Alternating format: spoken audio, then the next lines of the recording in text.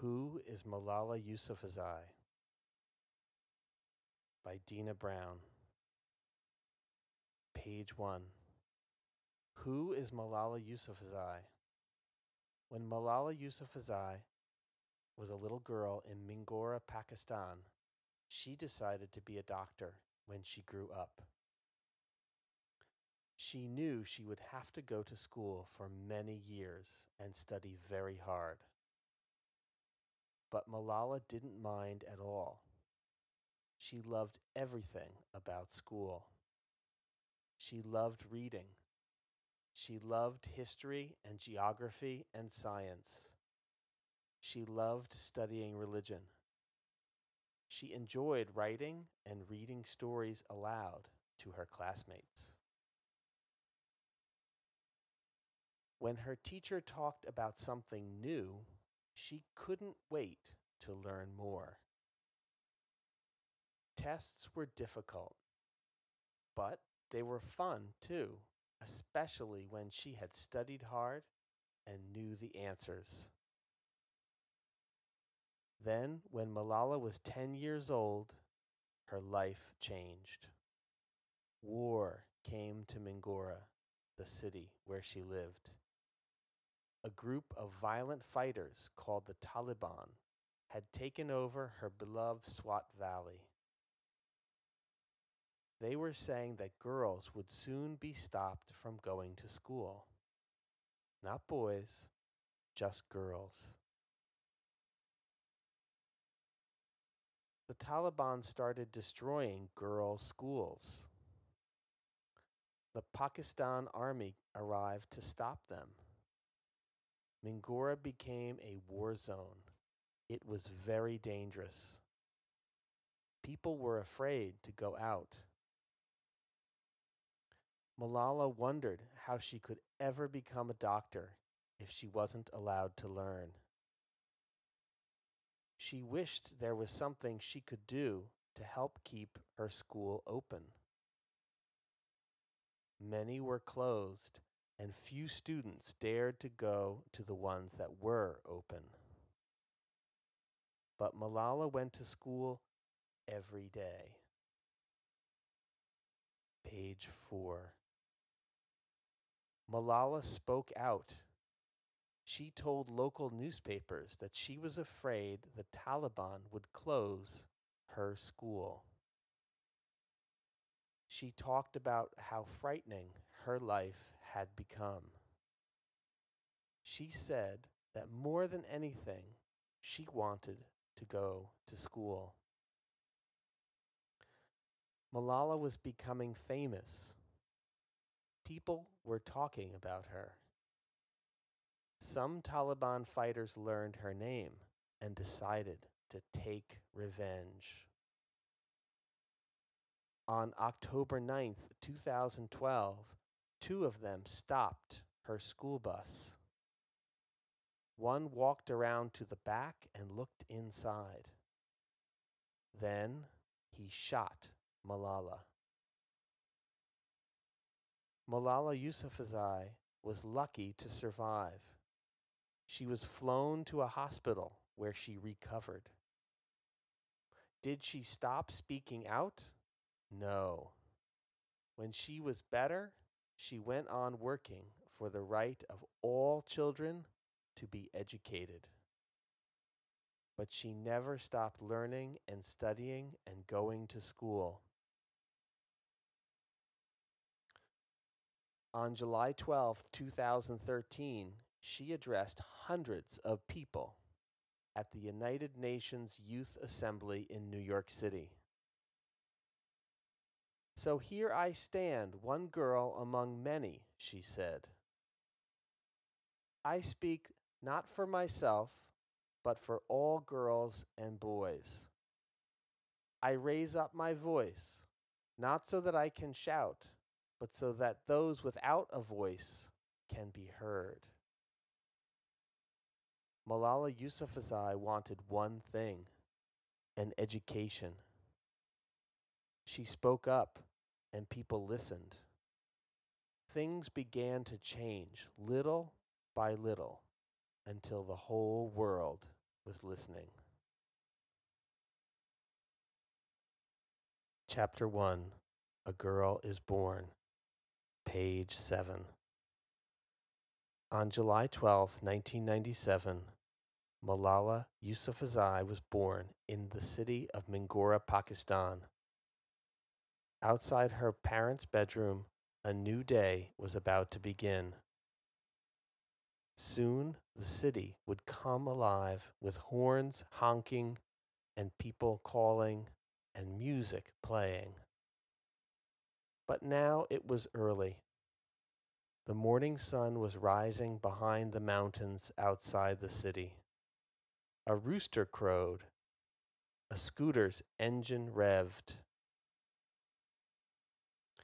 Like many families in their poor neighborhood, the Yousafzais couldn't afford a doctor or midwife. Instead, a neighbor woman arrived to deliver the baby.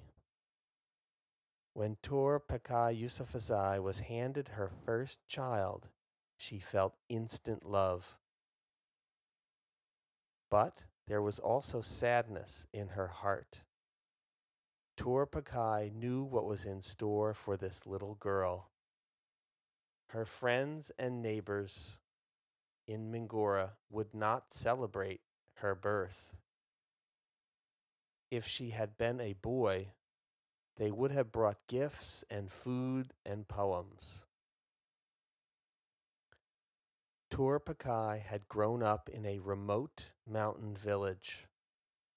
Most girls did not go to school. However, Tor Pekka wanted to learn. When she was 6, she went to the village school. But being a girl in school was so unusual that she soon left. In Mingora and many other areas of the Swat Valley, it was common for all children to attend school. The first girls' school was built in the 1920s. High schools and colleges followed. The rulers believed that all children, girls as well as boys, should be educated. Pakistan was proud of the graduates in the. Malala's father had also grown up in a mountain village. He also believed in schooling for girls. When Ziauddin saw his new baby daughter, he did not feel disappointed. He felt proud. He would make sure that she would have the same chances in life as any boy. 3 years earlier, he had built a private elementary school for boys and girls. He called it the Kushal School. He was the teacher. Ziauddin planned to build more schools, then more and more. A high school for girls, another for boys, until every child in Mingora had a place to learn. Page 11. Ziauddin had grown up in a religious Muslim family. His father was a teacher. He taught Ziauddin that children were sacred and that all children needed to learn. He explained that it was important to help others. Ziauddin, page 12, Islam. Islam is a peaceful religion practiced by more than 1 billion people around the world. Muslims are followers of the Islamic faith. Islam teaches there is one God, known as Allah, in the Arabic language. The words of Allah are revealed in the sacred book of Islam, called the Quran. Muslim houses of worship are called mosques. Page 13. Ziaudin had been small for his age. His skin was darker than the other children. He'd stuttered when he tried to speak out in class. Sometimes children had bullied or ignored him. Sometimes he had felt like an outsider. Many people tried to get him to join dangerous groups. They wanted him to think in a certain way. The more he read, the more he learned how to make up his own mind. When he grew up, he realized that school had saved him. At Malala's birth, Ziaudin looked down at his new daughter and wondered what her name should be. This child must be named for a strong, free woman. Ziaudin studied his family tree. It went back for 300 years. Yet, he could not find one girl's name listed. But in his Pashtun culture, there were so many heroines, so many names to choose from. In the end, he decided to name this baby after a brave young girl, Malala of Maiwand, who loved her country greatly. Page 14. The Pashtun people. The Pashtun people live in the country of Afghanistan and in the northwest corner of Pakistan. Many live in the mountains and are used to a rugged life. Throughout history, the Pashtun people have struggled to fight off many enemies. The Pashtun people are proud people. They have not wanted to lose their traditions. They believe in respect and generosity toward others. They value loyalty to family, friends, and neighbors. Almost all Pashtun people follow the Islamic religion. Page 15. He raised his pen and wrote his new daughter's name, Malala.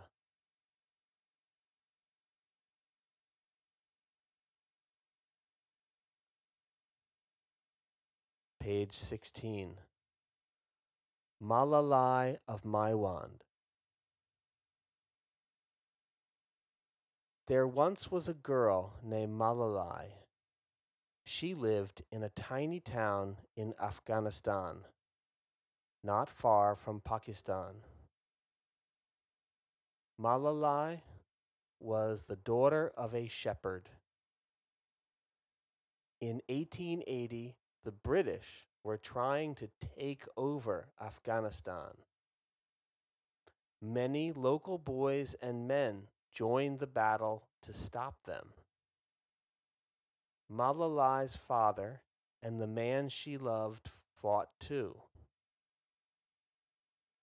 The Battle of Maiwand took place near Malala's home. Malala helped care for wounded Afghan soldiers. Malala was afraid for the men. She did not want them to give up. So she took off her veil and waved it. Then she began to sing. With a drop of my sweetheart's blood shed in defense of the motherland, will I put a beauty spot on my forehead, such as would put to shame the rose in the garden. The Afghan soldiers heard her song. They fought harder and won the battle. But during it, Malala was shot and killed. Malala of Maiwan is a hero. She is the girl who helped turn the tide and stop the British. Chapter 2, Born with Wings, page 18. When Malala was 2, her brother Kushal was born. The neighbors brought gifts and food and laughter. This baby boy's future was full of possibilities, they said, as they celebrated. He might even go to a university. Maybe he would become a doctor or a teacher like his father. Ziauddin was aware that Malala was listening. He was a polite man. He did not wish to offend his guests by pointing out that the schools he was building in Mingora were for boys and girls. Maybe Kushal and Malala would both go to a university and become doctors. Malala loved her father's schoolroom. Sometimes, when she was little, she stood at the front of the empty classroom and pretended she was a teacher.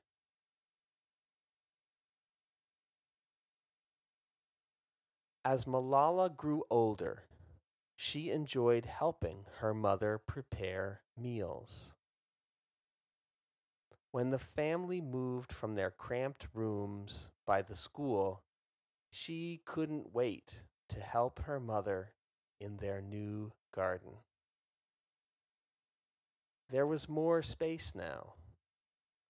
On most evenings, neighbors gathered on the porch and ate the food that Malala helped prepare. Sometimes she sat with the women. They talked about their day and watched the sun set over the mountains that rose up beyond the lakes and pastures in the beautiful Swat Valley. But most of the time, she joined the men. She loved listening to them swap stories and talk about politics. Often, her father recited poetry or spoke of heroes like her namesake, Malala. Sometimes he recited poems by his favorite poet, Rumi. Later, Malala would say that her father allowed her to grow. He didn't give me something extra, she said, but he never clipped my wings. He let me fly. He let me achieve my goals. Page 24. The Poems of Rumi. Malala grew up listening to the poems of the great poet Rumi. Rumi was born on September 30th, 1207, in what is now the country of Afghanistan. He spoke and wrote about what he thought was most important in life. Here are some of his sayings. Ignore those that make you fearful and sad. I want to sing like the birds sing, not worrying about who hears or what they think. Don't be satisfied with stories, how things have gone with others. Unfold your own myth. Be a lamp or a lifeboat or a ladder. Help someone's soul heal. Walk out of your house like a shepherd. Inside you, there's an artist you don't know about. Chapter 3. At Home in Mingora. By the time Malala's second brother, Atal, was born, more than 800 children were studying in Ziaudan schools. One elementary school for boys and girls, one high school for boys, one high school for girls. Malala was 7 and Kushal was almost 5 when the new baby came. Like most families in Pakistan, the whole family ate their meals together. Breakfast was served very early. Men and boys went to a nearby mosque, a place of worship, to pray. Women and girls said prayers at home. In her father's school, Malala took many courses. She studied 3 languages: Pashto, English, and Urdu, the official language of Pakistan. She learned math, science, history, and Islamic studies. Her mother, Tor Pakai, was anxious to learn too. She couldn't read or write, but she enjoyed listening to her daughter talk about what she had learned at school that day. Page 30. Like most of the children in her classes, Malala spoke Pashto at home. At school, the teachers taught in English and Urdu. Soon, Malala was able to speak and understand all 3 languages. Some families paid a few dollars a month for their children to attend Ziaudan's low-cost private schools. Other children could not afford to pay anything, but her father welcomed them anyway. Ziaudan and his family had a little more money now. They bought CDs and books. Malala loved to read. After finishing the Twilight series, she thought it would be fun to be a vampire. The Yousafzais also bought a TV. Sometimes they watched shows from Islamabad, the capital of Pakistan. And once in a while there were shows from faraway countries like England, Australia, and America. Ugly Betty, a show about a girl who worked at a magazine, was one of Malala's favorites. Malala began to see that people spoke and dressed and acted differently in different places. Her parents explained that people may look different, but what matters is who they are inside. Malala loved going to the market with her mother. There were so many different stalls to visit. She bought small toys and sweets and shiny bracelets. She examined the colorful scarves and the newest DVDs. She watched the cobbler making shoes and helped her mother pick out fruits and vegetables. As she grew older, she began to spend more time with the women and less time with the men. But often, she served the men tea and stayed to listen. When she was 8 and 9, there seemed to be more talk about politics than poetry, and the more she heard, the more interested she became. Someone mentioned the war in the neighboring country of Afghanistan. A strict and violent group in power, the Taliban, made women obey severe laws. Girls and women could not leave the house unless they were with a man. And the man had to be a relative. Women could not work outside the home. Girls could not go to school. Many women who disobeyed the Taliban's laws had been beaten badly or put to death. Someone else mentioned a man on a local radio station.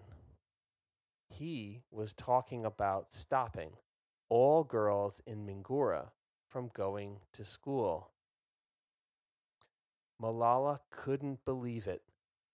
How could anyone say that girls shouldn't go to school? Unlike her brother Kushal, she enjoyed homework and writing papers and studying for tests. She had won many prizes for earning the highest grades or being the best in her class. She loved all the school books her father had found for his students to read. She loved speaking in front of the class and seeing her friends every day. Her friend Moniba, most of all. Moniba was smart, too. Often, she and Malala would get into silly fights, but that didn't mean they weren't best friends. Malala couldn't imagine what her life would be like if she couldn't go to school. She was afraid. Chapter 4: Dangerous Times. When Malala was little, there were many tourists in the Swat Valley. Some came for the summer music and dance festivals. Others sat by the Swat River or climbed in the mountains. Often, they did not dress the same as the people in Swat. Malala knew that women and girls in different parts of the world followed different customs. Malala also knew that the Swat region was not as modern as some places in Pakistan. There were women in the big city of Islamabad who dressed like the women in Europe and the United States that she had seen on TV. Most women and girls in Mingora did not dress that way. They wrapped their bodies in scarves or cloaks when they went out. They wore headscarves. In her mother's mountain village, women often dressed in an even more traditional way. They chose to wear a cloth garment called a burqa whenever they left the house. The burqa covered their whole body and face with a cutout so that they could see. In 2007, Malala was 10 years old. By this time, members of the Taliban were taking over the Swat Valley. They said that all women had to wear burqas. The Taliban wanted to take away freedom from all women. On a radio station, a Taliban man was shouting frightening things. He announced that besides wearing burqas, girls and women in Mingora should stay at home. They could no longer go to the market alone. They could only go out with a male relative. Women who did not follow these rules would be punished. Was that all? No. Women would not be able to vote. They could not hold jobs. There would no longer be female doctors, and women weren't allowed to go to male doctors. They could not go to hospitals. That meant there was no way for sick women to be treated. Music and dancing were banned. All televisions and CDs and computers would be burned. Only religious books could be read. Girls' schools would be destroyed if they were not closed. Teachers and principals who continued to teach girls would be punished. The man was saying that good Muslims would never allow girls to go to school. Malala knew that wasn't true. Her family and friends and neighbors were all good Muslims. They were deeply religious. They prayed every day. They also believed that every child should be educated. At her religious school, Malala had learned that Muslims believed in peace and kindness to others. One evening, a man came to Malala's house and told Ziauddin to close his girls' high school. Malala's father refused. Malala was afraid. What if something happened to her father? Other schools were destroyed. The Taliban were breaking into homes. They were searching for illegal books. They were destroying TVs and video games. They closed the movie theaters and places where people had gone to listen to music and dance. Female doctors and teachers were leaving the area to find work in safer places. Women were no longer at the market, and men were afraid, so many of the shops were closing. Men were no longer allowed to shave. Barber shops were closing too. Men with guns, Taliban members, were everywhere. People were frightened to go outside. Ziauddin kept his schools open, but many students were afraid of the Taliban and stayed home. At the end of 2007, the Pakistan army arrived to stop the Taliban. Mingora and most of the Swat Valley became a war zone. There was a bombing at night and during the day. Most people stayed in their homes, but some children continued to go to school. Malala was one of them. Fighting between the Pakistani soldiers and the Taliban went on through much of 2008. After many months, it seemed like the army was winning. Everybody hoped that the Taliban was gone for good. Life would soon get back to normal. The Pakistan army moved out of the Swat Valley. But the Taliban had not gone away. The radio threats had started again. People who did not follow orders were severely punished. Shops were burned. By the end of 2008, more than 150 girls' schools in Mingora were destroyed. Malala realized her school was in danger. She also knew that she was lucky. If her school closed, her father would still continue to teach her. He would find math and science books and literature for her to read. But most girls in Mingora were not as lucky as she was. What would happen to them? Chapter 5, A Secret Diary, page 47. In December, Malala's worst fear came true. An order came from the Taliban. Girls' schools in Mingora would not reopen after the winter break.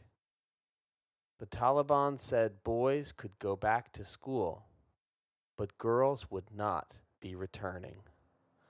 Malala and her friends were devastated. Could this be true? What would life be like if they couldn't go to school? One day, a BBC reporter in Pakistan asked Ziauddin for help. The BBC Urdu website was looking for a teacher to write about the school closings in Mingora. Ziauddin talked to some teachers, but they refused. They were afraid of the Taliban. Writing about what was happening in their city was much too dangerous. Malala had spoken out before, and she had enjoyed it. In September 2008, she had given a speech at a local club for reporters. The title of her speech was, "How Dare the Taliban Take Away My Basic Right to Education?" Newspapers all over Pakistan printed her words. She was glad to tell people how strongly she felt. She had said what she believed, and nothing bad had happened. Ziauddin thought his daughter might be the perfect person to write the blog for the BBC. He asked Malala. She was only 11. She didn't know much about writing journals, but she was ready to try it. Page 51, the BBC. The British Broadcasting Corporation, known as the BBC, is based in London, England.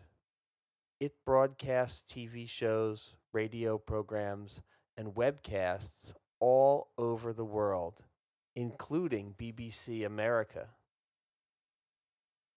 Journalists from the BBC report the news from all countries in many different languages. Malala's blog, Diary of a Pakistani Schoolgirl, was originally published on the BBC Urdu website. Page 52. Malala's parents talked it over with the man from the BBC. Everyone knew that Malala would do a good job. But there was much to consider. Malala was worried that something bad might happen to her father if she wrote the blog. The man from the BBC was worried about Ziauddin too. He was also worried about Malala. Ziauddin wasn't worried about Malala. No one would hurt a child, he thought. That seemed impossible, out of the question. The man at the BBC talked to Malala and her parents many times. Finally, it was decided. Malala would write the blog under one condition.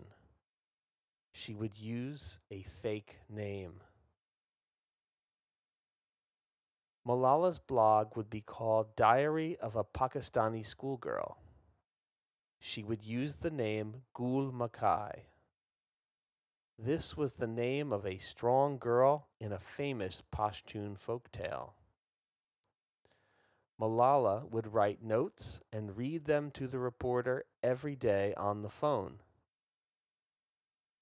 She would tell him how she and her friends were feeling and what was going on at home and in school. The reporter would put her words onto the website. The BBC started to publish Diary of a Pakistani Schoolgirl on January 3rd, 2009, in Urdu and in English. Other blog posts followed. Malala's words were about getting ready for school and studying for her tests. All the girls worried that school might not reopen after winter break. Page 54. There was a bombing in the night, and the girls were afraid. They were afraid that their school would be destroyed, like so many other schools in Mingora. However, the Pakistani army was fighting the Taliban. Maybe they would win and school wouldn't close after all. At the same time, the New York Times newspaper was making a film about the Taliban, who were taking over the Swat district and closing girls' schools in Mingora. The film featured Malala and her father. The cameras roamed Mingora for 6 months, filming the fighting between the Pakistan army and the Taliban fighters. Gunfire was heard everywhere. People were desperate to get out of the city. Terrified men, women, and children climbed onto the roofs of overcrowded buses and trucks that were leaving. Malala and Ziauddin talked about the bombs that exploded outside their home night after night, making it impossible to sleep. Malala said her father could no longer walk her to school. It was too dangerous for him to be seen outside. She liked her blue school uniform, she said, but now she could not wear it. The few students who still attended dressed in plain clothes so the Taliban wouldn't know where they were going. Her school would soon close, she said, covering her face, trying not to cry. She wanted to be a doctor. Doctors must study for many years. How could she ever realize her dream if there was no school to go to? In January 2009, the Taliban did the very thing that Malala had been dreading. All girls' schools would close for good on January 15th. Boys' schools would stay open, but girls would have to remain at home. On January 14th, when school was over, Malala said goodbye to Moniba and all her other friends. No one knew what would happen next. Malala spent the day reading, getting into fights with her brothers, and talking to the BBC reporter. Page 60. By February, Diary of a Pakistani Schoolgirl was being read all over Pakistan and in many other parts of the world. Malala continued writing it through March 12. The name Gul Makai was becoming well known in Swat. People wondered who it was. Malala didn't tell anyone. Because Ziauddin had started schools for girls, many people wanted to interview him about what was happening in the Swat Valley. They wanted to talk to his daughter, too. Malala appeared on a Pakistani talk show. The host asked her questions about the war and school closings in Mingora. Most people in Pakistan believed in education for girls. They were upset about what was happening in the Swat Valley. Many had read Malala's diary. The Taliban leaders had to listen. In February, it seemed as if the Taliban was having a change of heart.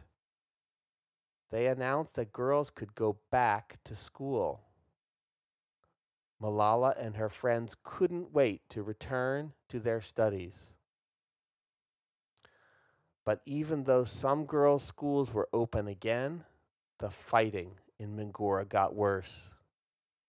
It was dangerous to walk in the city. Many students stayed home. Others left the city with their family. By May, Ziauddin saw there was no choice. He closed his schools again. Malala and her family packed what they could and hurried out of Mingora. Page 62. They spent the next few months living in the houses of relatives in safer cities nearby. Malala missed her books, her friends, and especially her school. She was glad to be away from Mingora and the sounds of exploding bombs. On July 24th, the Yousafzai family finally returned home.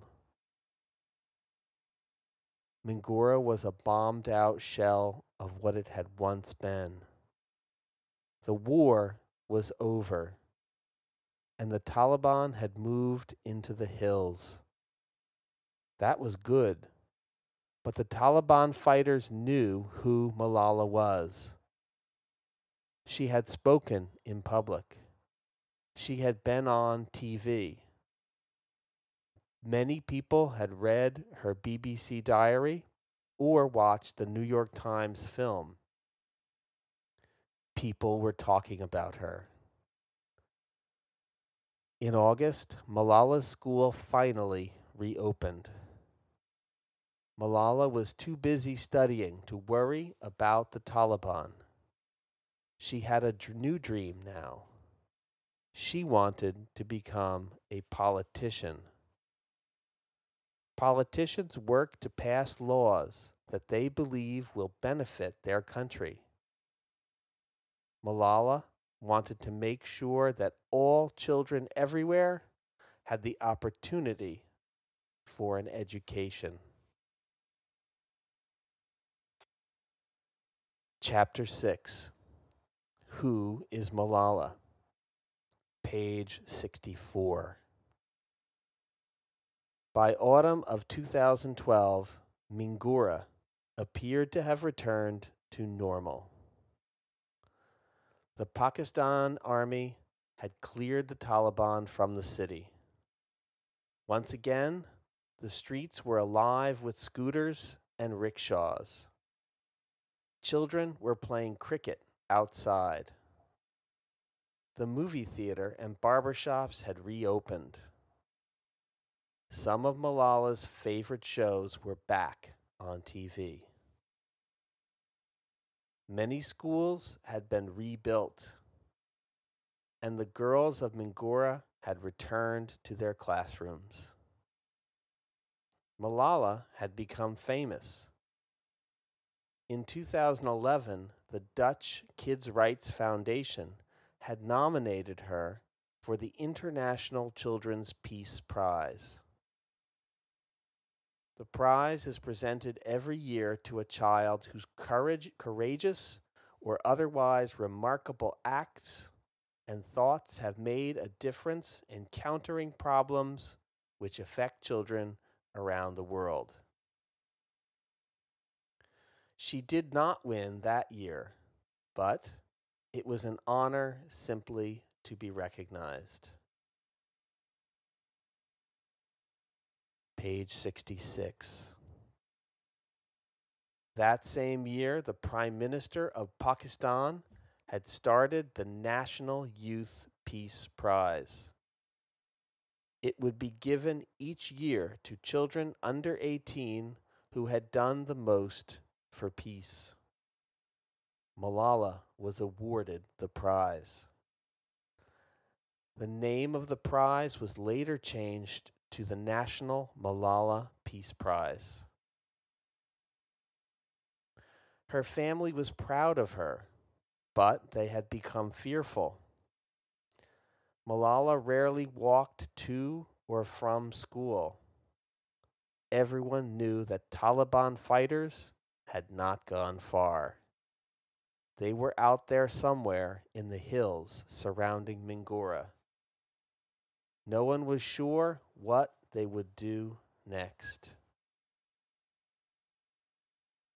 On October 9th, 2012, Malala was feeling happy and proud as she climbed onto the small school bus with her friends. She had studied hard for a test and thought she had done a good job. It was a warm fall day, and the leaves were beginning to turn red and brown and yellow. Malala was 15 years old. Malala's small bus wasn't really a bus at all. It was more like a pickup truck with 3 rows of seats and a roof. The sides were covered, but the back of the bus was mostly open. The bus was crowded with high school girls and 3 teachers. Malala was sitting next to her friend Moniba. Everyone had been singing and talking about tests. Suddenly the bus stopped, and a man with a gun leaned into the back of the bus. "Who is Malala?" the man asked. Some of the girls glanced at Malala. The man watched their eyes. He knew the girl they were looking at must be the girl he was searching for. The man pointed the gun at Malala and pulled the trigger. Page 70. Malala remembered very little about what happened after that. She did not remember being shot in the head. She had no memory of the helicopter that flew her to the military hospital in Peshawar, Pakistan, or her father arriving, or the surgery that saved her life. She was unaware of how sick she was after the operation, or the response to what had happened. Reporters gathered outside the hospital. Malala's picture appeared in newspapers all over the world. A local Taliban man had shot Malala, the article said. The news disgusted everyone. First in Pakistan, then everywhere. No one could believe that a young girl had been shot. A Muslim child being hurt like that was unheard of. Malala was famous around the world now. Some of the stories made her sound almost too good to be true. But Malala was a regular girl. She liked Justin Bieber songs. Her favorite color was pink. She hated waking up early in the morning. She spent lots of time creating different hairstyles for herself. She wished she wasn't so short. And she really enjoyed going to school, just like billions of other kids. Yet her love of learning was the reason she had been shot. Malala was alive, yet remained very ill. Everyone at the hospital was worried about her. The operation was a success. Still, the doctors knew she would need the best care to recover completely. Malala was flown to a bigger hospital in Pakistan. She didn't remember that either. Soon, Malala improved enough to be moved once again, this time to a hospital in Birmingham, England, that specializes in injuries like hers. Chapter 7. All I Want is an Education. Page 73. On October 16th, Malala woke up. A week before, she had been singing on a school bus in Mingora. Now she was in England, more than 4,000 miles from home. Nothing seemed familiar. Malala looked around and realized she was in a hospital. The doctors and nurses were speaking English. She couldn't talk because the doctors had put a tube to help her breathe. Someone brought a board with the alphabet on it. Malala was able to spell out 2 words by pointing with her finger: country and father. She was told that she was in England. Her father was coming soon with the rest of her family. A few days later, her breathing tube was removed. The doctor didn't know if she would be able to speak. Everyone waited. Someone who spoke Urdu was called in. Malala started asking questions about where she was and what had happened. She remembered being on the school bus, but that was all. Was her mother coming? Her brothers? When would they arrive? Page 75. The doctors were delighted that she could speak. But it would take a long time for Malala to recover. She couldn't move her face properly. Her hearing had been damaged. She would need more operations. When her family arrived, they lived in an apartment nearby. Later, when Malala was finally able to leave the hospital, they moved to a bigger house in Birmingham, not far from the new school that she would attend. In order to get well, Malala needed months of exercise and special workouts. She needed to take walks, at first short, then longer and longer. Sometimes as she walked through the streets of Birmingham, she felt sad. She missed her home in Pakistan. Everything was so different. The clothes, the food, the shops, the weather. People were kind, but they were new friends who did not share her memories and stories. When she wasn't at school or doing her homework, she talked to Moniba and her other friends via Skype on her new computer. Malala wondered if she would ever see Pakistan again. It was difficult for the rest of the family, too. Leaving Pakistan had happened so fast. There hadn't been time to pack their favorite things. They missed all the visitors who had gathered at their home in Mingora. They missed watching the sunset over the mountains. They felt safe now, but they were also lonely. Everyone wondered when they would see their homeland again. Chapter 8. Every woman, every boy, every girl. Page 79. The news of Malala's shooting spread quickly around the world. People everywhere were horrified. This young girl wanted to go to school. She had written a diary. She had spoken out. She had asked the world to help her get an education. For this, she had nearly lost her life.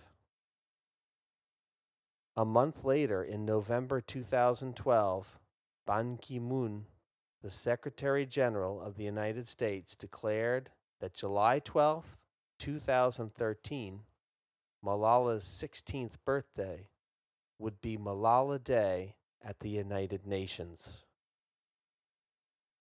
Malala was invited to speak to the United Nations Youth Assembly in New York City.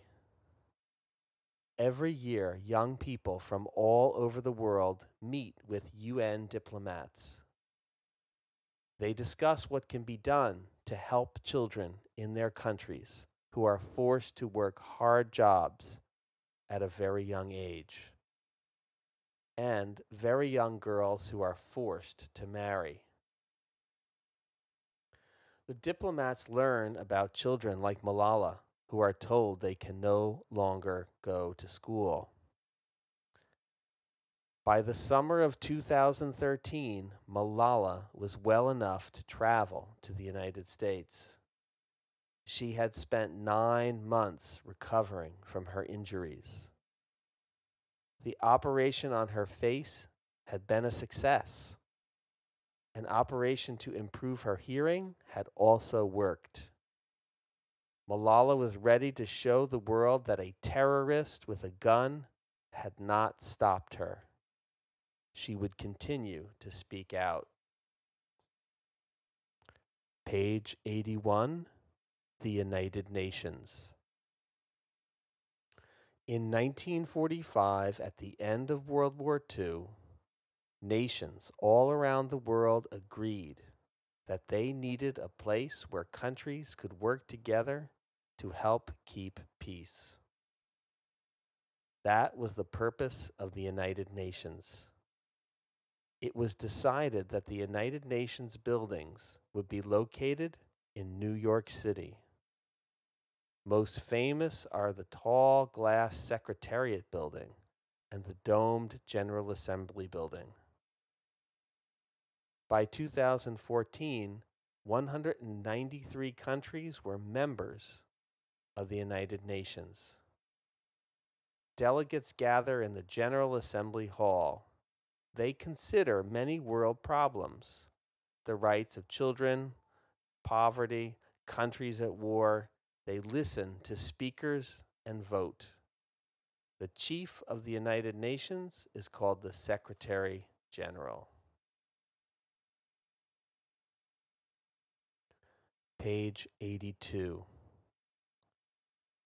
On July 12, 2013, Malala arrived at the United Nations headquarters with her family for the day-long gathering. During the opening ceremony, everyone sang "Happy Birthday" to her. The room was crowded with diplomats and almost 1,000 young people from around the world. As she walked to the podium, they rose to their feet and clapped. Malala began to speak. She spoke in English.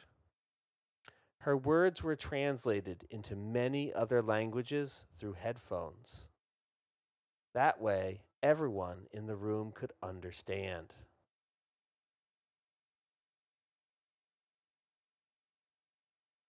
They thought that the bullets would silence us,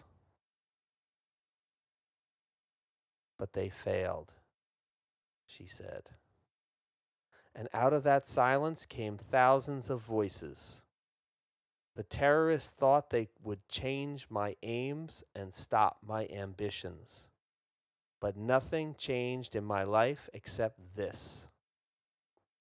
Weakness, fear, and hopelessness died.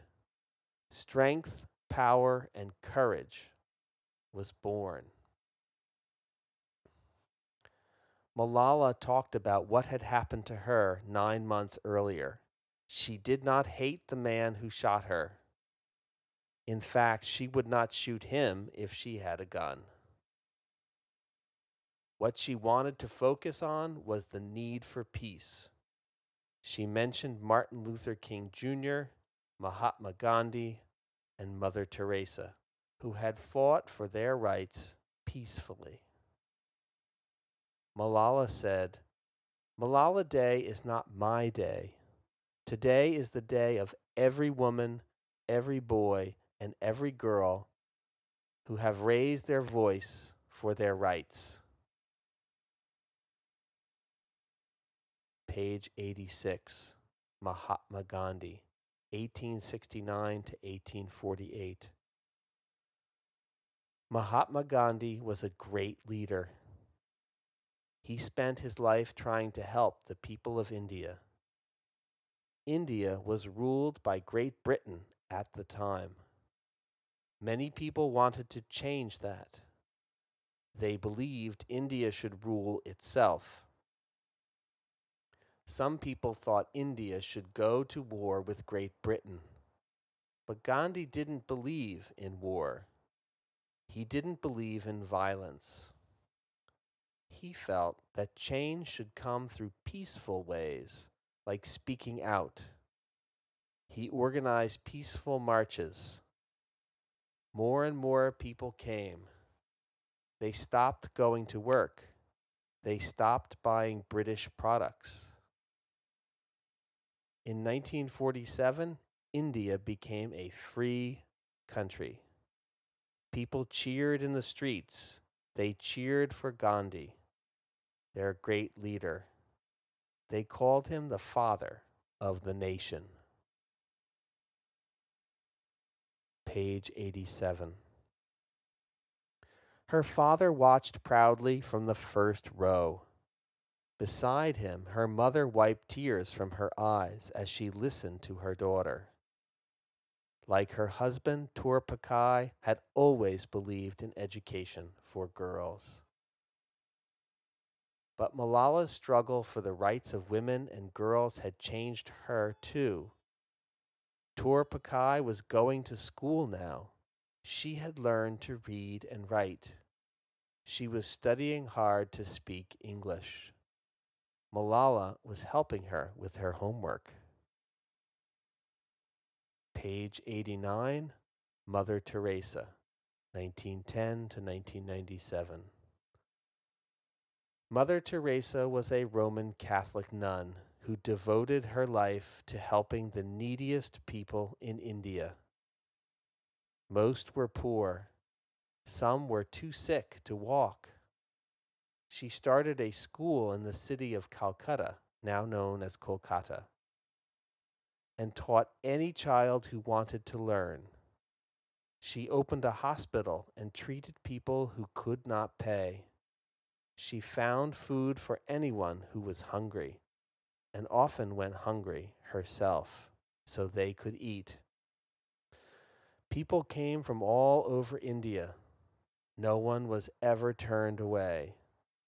In 1979, she was awarded the Nobel Peace Prize. Page 90. That night, news programs all over the world showed film clips of Malala's speech. Like Gandhi, Martin Luther King Jr., and Nelson Mandela before her, Malala had started a peaceful movement to bring about change. Education is the only solution, she said. Education first. Chapter 9, A Girl with a Book. Page 91. Life had changed very fast for Malala. When she was 11, she had spoken to local reporters about what was happening in the city of Mingora. On her 16th birthday, people everywhere listened as she spoke at the United Nations. 3 months later, her best-selling book, I Am Malala, was published. Copies were sold all over the world. A shorter version for children was published the next year. On October 10, 2014, the Nobel Committee announced the winners of the Nobel Peace Prize. This prize is awarded to people who do something to make the world a better place. In 2014, Malala Yousafzai, age 17, of Pakistan, was chosen to share the Nobel Peace Prize. The other winner was Kailash Satyarthi, age 60, of India. The committee was honoring them for their struggle against the suppression of children and young people and for the right of all children to education. Page 93. The Nobel Prize. Alfred Nobel was a Swedish chemist and inventor. He was born in 1883 and died in 1896. He wrote plays and poetry. He also invented dynamite and became very rich. In his will, he stated that most of his money would go to people who had helped change the world in important ways. The Peace Prize was to be given to whoever had done the most to bring about peace. The Nobel Prizes are awarded each year for the greatest achievements in physics, chemistry, medicine, literature, economics, and peace. The prizes are presented on December 10th, the anniversary of Alfred Nobel's death. Page 94. Malala was the youngest person ever to win a Nobel Prize. Her heroes, Martin Luther King Jr., Mother Teresa, and Nelson Mandela, had won the Nobel Peace Prize in years before her. Malala was in chemistry class in Birmingham when she heard that she had won the prize. It was 10:15 a.m. A teacher came into her class and told her. So what did Malala do? She stayed at school. She went to her physics and English classes. She decided it should be a normal day. But of course, it wasn't a normal day. Malala was happy to share the prize with Kailash Satyarthi. He was from India and had done much to stop children from being sold into slavery. There had been tension between India and Pakistan, Malala's homeland, in the past. Perhaps they could work together to try to create friendship between their countries. When she heard that they had won, Malala said, "One is from Pakistan, one is from India. One believes in Hinduism, one strongly believes in Islam. And it gives a message to people, of love between Pakistan and India and between different religions. And we both support each other. It does not matter what's the color of your skin, what language you speak, what religion you believe in. It is that we should all consider each other as human beings. On December 10th, 2014, Malala and Kailash shared the stage at the Nobel Prize award ceremony in Oslo, Norway. In her speech, Malala said, "This award is not just for me. It is for those forgotten children who want education. It is for those frightened children who want peace. It is for those voiceless children who want change." Page 98, Kailash Satyarthi. Kailash Satyarthi was born in the city of Vidisha in the center of India. When he was a boy, he saw many children who could not go to school. Their families were very poor and the children were forced to work. Some worked long hours in factories. Others were sent away to work in distant countries. Like Malala, Kailash loved school and couldn't imagine not being able to learn. He and a friend asked people to give away old books. In one day, they collected almost 2,000. They put them in a book bank for children, rich and poor, to borrow and read. When he grew up, Kailash devoted his life to rescuing young children who were being forced to work. He has saved many thousands of children. In 1998, he organized a march to call attention to children around the world who were being forced to work instead of going to school. More than 7 million people participated in 103 countries. Page 100.